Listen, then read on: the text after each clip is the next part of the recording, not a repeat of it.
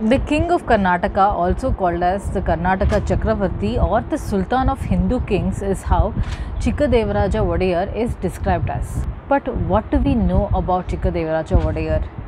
What are his accomplishments and how did he contribute in building the state of Karnataka? Let's find out about all that in this video. Before we dive into understanding who Chikkadevaraja Wodeyar is, it's very important for us to understand the other dynasties that were present in Karnataka at that time. As we all know, one of the most prestigious, illustrious kingdoms of Karnataka is the Vijayanagara Empire. But during its end at the Battle of Talikota, Aliya Ramaraya got thoroughly defeated by the Bijapur Sultanates that led to the collapse of the Vijayanagara kingdom. Once the Vijayanagara kingdom collapsed, a lot of small feudatory kingdoms that were reporting to the larger Vijayanagara kingdom became ambitious and they wanted to claim their own independence and become independent states. There were many such empires, but some of the most significant empires are the Nayaka dynasties. There were many Nayaka dynasties, but the four most important Nayaka dynasties are Madurai Nayakas coming from Madurai, Tanjore Nayakas coming from Tanjore, Nayakas of Gingee coming from Gingee, and the Keladi Nayakas coming from the Shimogga district.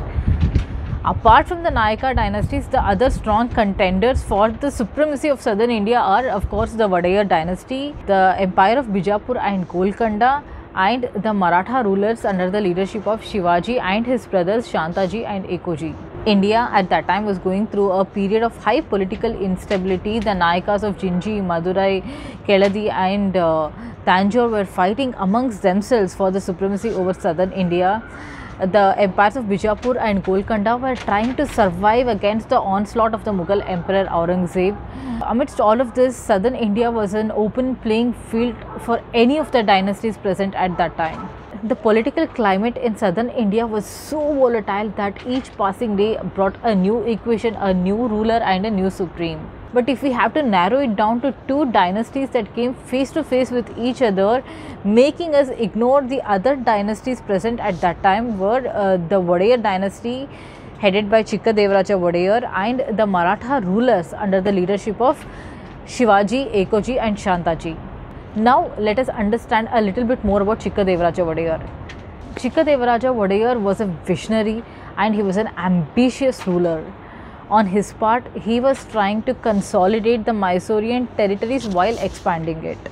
Just 2 years after his coronation as a king, he kept a lot of enemies at a distance from the Mysorean territories, and he also successfully conquered vast tracts of land in the Bijapur Balaghat region. Shivaji, another great ruler, immediately after his coronation, he also went on a military expedition to conquer vast tracts of land. On his way back to southern India, he landed at the Srirangapatna and conquered Bangalore, Hoskote and Dodballapura.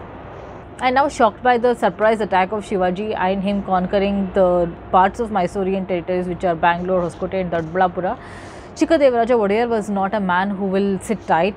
He also was having an ambition to go on another military expedition and conquer these lands and also much more than that. So he also set out on a military expedition in 1678. In this expedition, Chikkadevaraja Wodeyar first goes to Untold. From Untold he goes to Erode. From Erode he goes to Chikkadevaraja in Tumkur district of Karnataka. After capturing Chikkadevaraja, he comes down to Magadi to conquer it.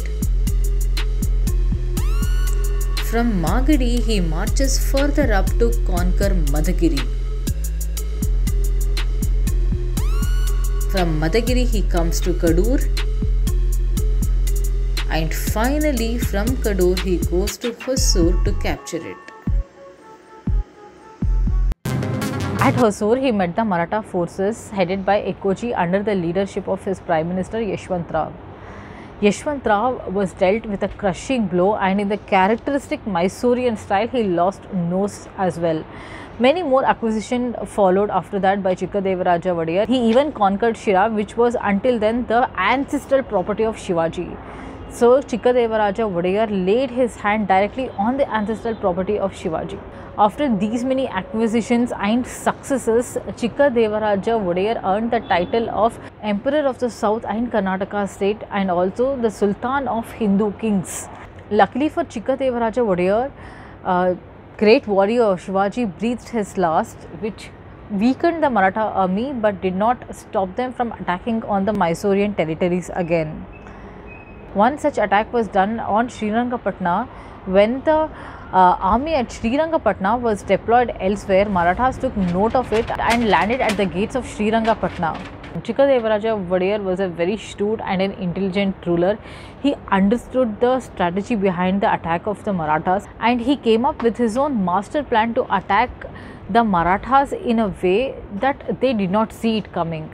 When the Maratha rulers were sleeping at the Kalasagiri and Kotati regions, Chikkadevaraja sent a small portion of his army along with 3,000 cattle that were let loose from the shed at the middle of the night with torch lamps tied to their horns. Now Maratha rulers who were sleeping were woken up by this sea of lights that were approaching towards them, and they were caught completely off guard. These 3,000 cattle acted like wild beasts that completely routed the Maratha forces with all the generals killed. A large sum of money and military equipments were confiscated from them. This also earned Chikkadevaraja Wodeyar the title of Karnataka Chakravarti, as he was one of the most powerful kings of his times. In the next episode, let's talk about how Chikkadevaraja Wodeyar very smartly bought Bangalore for rupees 3 lakhs from the Maratha rulers, and what was the importance of Bangalore in all these political situations.